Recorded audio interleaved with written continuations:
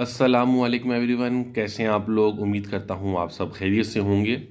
Dear viewers, आज की video में हम बात करेंगे केमिस्ट्री के चैप्टर नंबर 2 के हवाले से। और इससे पहले मैं बताता चलूँ कि केमिस्ट्री के चैप्टर नंबर 1, फिजिक्स के चैप्टर नंबर 1 और 2, बायो का चैप्टर नंबर 1 और 9 क्लास की इंग्लिश की कंप्लीट जो बुक है उनके जितने भी इंपॉर्टेंट क्वेश्चंस हैं, लॉन्ग शॉर्ट जो भी translation what ever you have in your paper, वो तमाम detail I have already share on my YouTube. आप यहाँ से मेरी चैनल की वीडियोस में जाकर उनको देख सकते हैं।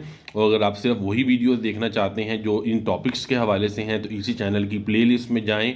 वहाँ पर आपको 9th इंपॉर्टेंट शॉर्ट्स या क्वेश्चंस जो हैं वो लिस्ट मिलेगी, उसको क्लिक कीजिएगा तो तमाम वीडियोस आपके सामने आ जाएंगी। और अगर चैनल पर नए हैं तो चैनल को सब्सक्राइब कर लें ताकि तमाम अपडेट्स आप तक पहुँचती रहें। आज हम केमिस्ट्री चैप्टर नंबर 2 के हवाले से बात करने जा रहे हैं कि कौन से इंपॉर्टेंट शॉर्ट और लॉन्ग हैं जो आपको पेपर में देखने को मिल सकते हैं। सो सबसे पहले मैं बात करूंगा इसमें क्वेश्चन नंबर 1 शॉर्ट क्वेश्चन के हवाले से। So the first question is what is the nature of charge on cathode rays. Question number 2 is right 2 properties of neutron. Question number 3 right 2 defects of Rutherford model.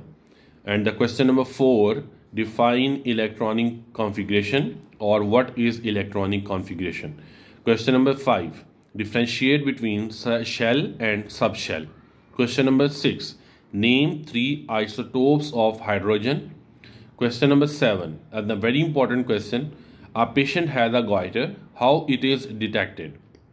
And question number 8 which radioactive element is used to monitor bone growth. Question number 9 what is radiotherapy.